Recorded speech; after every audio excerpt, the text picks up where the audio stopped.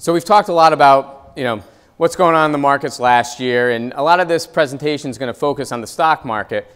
But, we're hearing more and more lately, especially in the news and financial news, that word recession. So let's take a look really where we're at today with regard to the economic cycle. So we're going to go over current economic strength. We just had the December jobs report come out a couple weeks ago, created over 300,000 jobs. 10 years into a recovery cycle, that's fantastic. For the year, we created over 2 million jobs. And when you look at it, I want to look historically, how this job creation compares to recessionary times. And the recessions in a lot of these charts are going to be these gray bars that go up and down for the whole graph.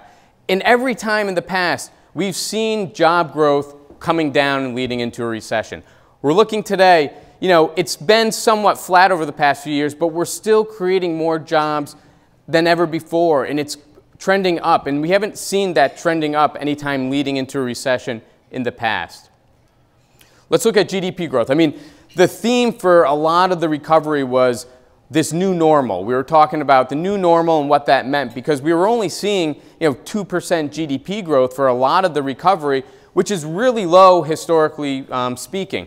The last year we've actually sort of broken out of that phase. We've gotten more into 3%, maybe a little over 3%. And again, when you go back over time, every time, same thing here with these gray bars representing recessions, we've seen GDP growth really coming down. We haven't seen it on an uptrend, we've seen it on a downtrend. So right now, in our current economic environment, we're seeing an uptrend in GDP growth. That's good. That's showing us that, it doesn't feel as though we're heading towards a recession right now. Corporate efficiency. You go back over the last 30 years or so, again, every time heading into a recession, you're seeing corporate efficiency going down. Right now, corporate efficiency is very strong, stronger than we've seen over the last 30 years, and it's really trending up at a pretty sharp pace. We're not seeing the weakness in corporate efficiencies, and what that's showing us too is that at higher profit margins, we're keeping up with this earnings growth. We saw the slide earlier where earnings growth for 2018 was very strong, just investors weren't willing to pay as much for it. But right now, corporations are operating efficiently. Earnings are up. Earnings are still growing, maybe not at the same rate as we saw last year, but still up in high single digits. So this is a positive. And again, the trend line going up is a good thing versus what we've seen historically heading into the last two recessions. Corporate debt. We get a lot of clients or a lot of questions from clients asking about, corporate debt seems to be rising, and what happens, especially as interest rates rise. Now that corporate debt payment is going to be a little bit more expensive. How are they going to be able to maintain that? Well, if you go again over the past 50 years or so, we're trending up in terms of what the net debt versus these companies, let's just call it cash flow, their EBITDA. So what their net debt is versus their cash flow, it's still actually below the past 50-year average. It is rising, and you think about, well, higher rates, it's going to be harder for them to pay off their debts. Well, we've seen rates rise. We've seen the Federal Reserve increase short-term interest rates, but long-term rates they rose pretty quickly at the start of last year, but they've sort of stabilized, and they're back, under 2, more in the 2.8% range. So, it's not a given that rates are going to take off from here, especially longer term rates. And like I said, when you look at it, corporate debt is still probably more closer to historical averages than being way out of whack. Household debt, again, something we talk about a lot. You hear it in the news, especially as it relates to student loans. That's on the rise. You hear car default rates going up. And so there's that worry that, we saw problems in the consumer debt market back in 07, 08 with the housing crisis. How does this compare? In our minds, when you talk about student debt, car loans defaulting, it's nothing to, brush to the side, because especially student debt and how much college is costing these days. That is a substantial debt burden, especially the younger generation. But when you look at this, what we're showing is household debt as a percentage of their disposable income. And when you go back over the last 30 years, we are really at the lowest level that we've been in the last 30 years. So we are concerned about some of these, student debt, car loan defaults, but it's not an apples-to-apples comparison to, say, the housing crisis back in 07 and 08. So again, we're watching it, but when you look at this as debt service payments as a percentage of disposable income, it's very positive right now for consumers and the overall economy. And you think about consumer makes up about 70% of the overall economy. So this is a good sign as well.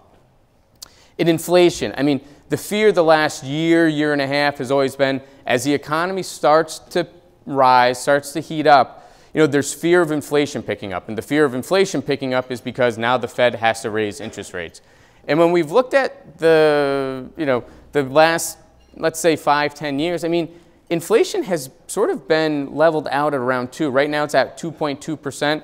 So even with the growth, over 3% GDP growth, our inflation rates are staying pretty muted, and it gives less need for the Federal Reserve to raise interest rates. So this is a positive in terms of what the Fed may do throughout the rest of the year. So there's a lot of good. We've talked about the strength of the current economy.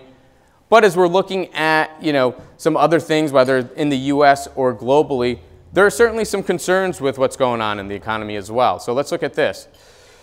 We asked beforehand, again, we threw out an email to ask for questions before the presentation so we could sort of work them into the overall presentation. And one of the questions we received was, the bond yield continues to flatten. History shows that recessions often occur after the slope turns negative. What is your opinion of why the bond curve is flattening at this time? And it's something that, it's been talked a lot about this year, and certainly something to be concerned with if you look at historical basis. I have 2 slides within this section that we'll look at and discuss a little bit about what's going on with the yield curve. Let's look at corporate spending. If you look at corporate spending, which is this green line here, we've had the corporate tax cut last year, which should really, it boosted companies' bottom lines. We've had sort of a muted capital expenditure environment for corporations for a long time. We would have thought that corporate tax cuts strengthened the economy, really would have seen this line sort of trend upwards at this point. We saw it rise pretty sharply, 16, 17, somewhat into 2018, but we're sort of seeing it, crest off right here. Whether or not that's going to be a long-term trend, be interesting to see, but certainly something to be concerned with that it's slowing down just after we've cut corporate tax rates.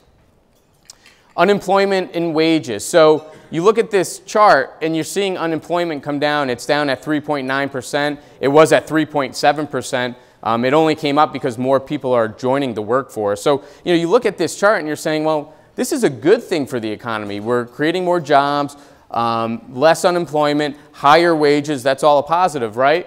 Well, if you look at the last 2 recessions, you go back to 2000 and you go back to 2007, 2008, when those numbers come close or overlap, and we're getting closer, we're at 3.9% unemployment, 3.2% wage growth, we've actually seen a recession when those numbers come together. So again, it is a positive in terms of the trend of what's happening, but historically that's sort of been a sign to point to potential recessionary factors. Global earnings. So again, I mean, we've had times when global earnings has slowed down, even during this recovery, even when the market's going up. You look at 2014, 2015, you're seeing all of them start to trend down a little bit in different instances. Right now, though, we're seeing all these. We have the US, we have emerging markets, we have Japan, and we have Europe. So we really have the global economy here. And we're seeing a trend just recently that they're all, again, cresting sort of at the same time. And which sort of makes sense. I mean, you think about U.S. large cap companies, they derive almost 50% of their earnings overseas. So if you see some slowdowns globally, it may trickle into the U.S. economy as well. And I do think it's something worth looking at. Again, will it be a long-term trend? It's hard to tell because it's just starting to show itself now. But when you look back, the last time that happened was around 08, 09. It's something that, again, we're going to be watching pretty closely going forward. This is our global heat map. So essentially what this is showing, it's the PMI index. Globally, what happens, there's a survey that goes out to manufacturing companies. And what they're really, in the simplest form is your business growing or is it shrinking? And so any number over 50 means that on average it's growing. Any number under 50, it's showing that it's shrinking. And this goes for the global economy. It has developed markets, emerging markets, the US. It breaks it out by every different country. And during 2017 into 2018, we had a very good green, solid growth numbers. Again, we're still on a global scale, we're at 51.5. We're still showing signs of growth, but that growth is starting to slow down. You're seeing some trends, maybe a little bit more yellow versus the dark green, a little orange, even into red. So that's a sign that, again, sometimes these will happen. Is it going to be a long-term trend? We'll continue to watch it, but you are seeing a little bit of a slowdown globally. And here's the flattening and/or inverted yield curve. Again, this was a big topic this past year. Right now, we're at about 20 basis points, so 0.2% between. And what the flattening yield curve is measuring is what the 10-year Treasury is yielding versus the 2-year Treasury. And as the Fed continues to raise short-term rates, that 2-year Treasury number is getting closer and closer to the 10-year Treasury number. We didn't invert this year, but we've gotten very close at times, and we're getting closer now. It's at, like I said, it's at about 0.2%. And if you look at the past 7 recessions over the last 60 years or so, every recession had an inverted yield curve just before it happened. Now, it varies. Sometimes it was 19 months before, sometimes it was 9 months. The average is about 14 months before. So it's been a pretty good indicator that we may be heading towards a recession. We've also had 2 times back here in '98 and again, in the 60s where we had an inverted yield curve that didn't directly result in a recession. So it's not 100%, and that's what's always important to remember with any of this data. They bringing up as a talking point of a sign of incoming recession, but you have to take everything with a little bit of a grain of salt. And so let's look at what's driving this flattening yield curve. And I'm going to focus on the US, Germany, Japan, the UK, and Italy. And we're just going to look at the 10-year yield for each of those countries' government bonds. You look at the US, it's about 2.8, Germany 0.25, Japan is at 0, the UK 1.2, and Italy is the only thing that's close to the US at 2.76. Now, if someone had asked you, you're going to lock up your money for 10 years, what country are you choosing? Are you going to choose Italy over the United States right now with everything that's going on there? Probably not. And so when you look at all these countries, the United States, even though it's at a historically low level, it has the best yield and most secure yield across the globe. And so this chart on the bottom, the yellow line here is showing the trend of that 10-year Treasury yield. It's been going down. What this white chart line shows over the last 15, 20 years or so is the demand for U.S. Treasury notes. In basic economic terms, as that demand rises, that keeps prices low. And so this is a big reason why you're seeing some of the long-term notes staying low. It is more, you see the history of the recessionary factors, but is it driven because we're headed towards a recession, or is there a supply and demand issue at play? In looking at this chart, it does show that that outside demand is keeping those long-term rates lower than maybe they would be otherwise. And so this is a chart of leading indicators. This comes from Charles Schwab. Leading indicators are economic factors that start to show themselves sort of before the full economy. And when you look currently, it talks about average work weeks, unemployment claims, the S&P 500, interest rate spread. For the most part right now, it's either strong or fair. There's not a ton of concerns at the moment. But when you look here and at what all these are trending towards, it's not as rosy of a picture. More stable, some improving, only 2 of the 11, but some are worsening, some are stabilizing. So again, this isn't a 100% indicator of what's happening, but it's good to see sort of what the trend is here. And so, we look at the good in the economy, we look at the bad, potential factors that aren't so good in the economy. What does this mean for 2019 as investors?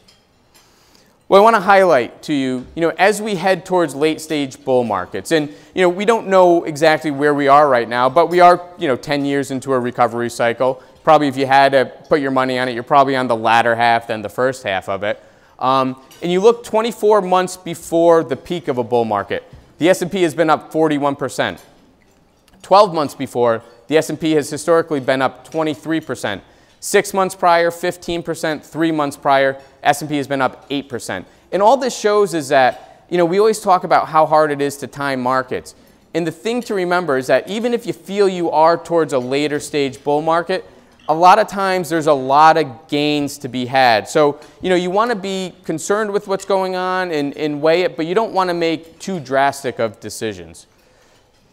But on the flip side, heading into recessions, what do you typically see? So we're going to talk a little bit about how the stock market and the economy are two separate things. And so, 6 months leading into a recession, the stock market's been down 5.5%. Historically, 12 months out, the stock market's been down 1%. So what that's showing us is that, again, the stock market isn't exactly the economy. They are a little bit different. And so how do we weigh that? Well, right here, this is just a textbook definition of what is the market cycle and what's the economic cycle. And as you can see, this blue here, that's the textbook definition of a market cycle. It usually precedes what the peak is for an economic cycle. Now, this green, there's a ton of overlap. Its majority is overlap, but they aren't always on the same time frame. And this is just a real world example. You go back again about 60 years. All these gray bars are previous recessions, 7 of them. And you can see the red lines are the stock market peak before those recessions. Again, it's probably in the range of 14 to 10 months before that recession occurred. Really, the only time they happened just about the same time was 2007, and that was, as we all experienced, was certainly a unique time period. I think the best real-world consideration when you think about this is, what is the future 12-month stock return at given unemployment rates? And I just want to focus on the left side of this bar chart. Right here shows the next 12-month historical returns when we're below 4.4 in the unemployment rate. Historically, it's been the lowest, next year return cycle. So that just shows you, even though we could be in a great, strong economy, there may be some concerns with the stock market. So we want to weigh all those things as we make our investment decisions. Real quickly, I just highlighted right here, this is just a 60-40 portfolio over the last 20 years ending 2017 versus what they say average investor. What it really measures is inflows, outflows of mutual funds.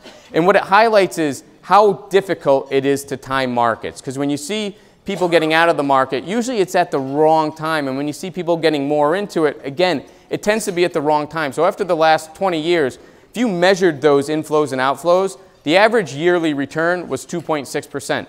If you just bought and hold a 60-40 portfolio without doing much more than rebalancing, you're up 6.4%. Over a 20-year period, the difference of $100,000 value at the start is almost $200,000 difference future. So it's important that we have these different cycles, but you have to be a long-term investor. We can't time these things because it's really hard to do.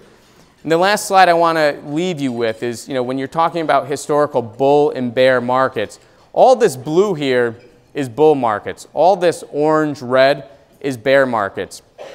Over the last 90 years, the average bear market has been about 14 months on average.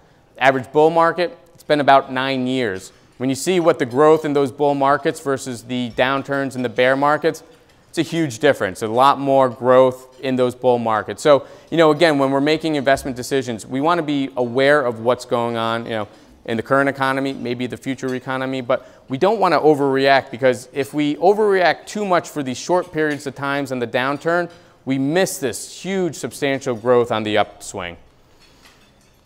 And so in summary of what we've talked about, current economy is strong. We don't feel we're in a recession today.